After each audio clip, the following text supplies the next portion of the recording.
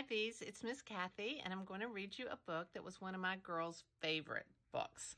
There's an alligator under my bed. There used to be an alligator under my bed. Look at, he's got a piece of wood. What is he going to do with that? When it was time to go to sleep, I had to be very careful. Guess he doesn't want to get near the edge of the bed because I knew he was there. But whenever I looked, he hid or something. So I'd call Mom and Dad. So he's like, Mom, Dad. But they never saw it. It was up to me. I just had to do something about that alligator. So I went to the kitchen to get some alligator bait. I filled a paper bag full of things alligators like to eat. Let's see, it looks like you might have some celery there, grapes, carrots. That could be a little orange. There's some bananas, maybe some blueberries. I have no idea what an alligator likes to eat. I put a peanut butter sandwich, some fruit, and the last piece of pie in the garage.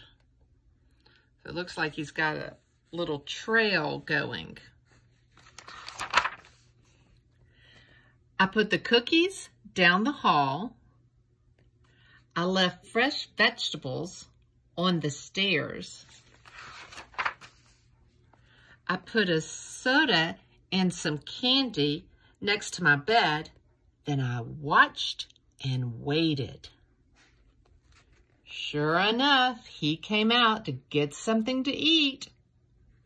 Look how he's like, oh no, I don't want him to see me. Then I hid in the hall closet. I followed him down the stairs. I followed him down the hall. When he crawled into the garage, look, he's like, I'm gonna close him up. I slammed the door and locked it. Yay! Then I went to bed. There wasn't even a mess to clean up. Look how proud he looks. He's so happy that he got rid of that alligator. Now that there is an alligator in the garage. I wonder if my dad will have any trouble getting into his car tomorrow morning.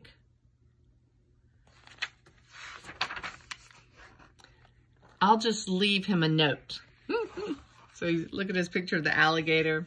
Dear Dad, there's an alligator in the garage. If you need help, wake me up.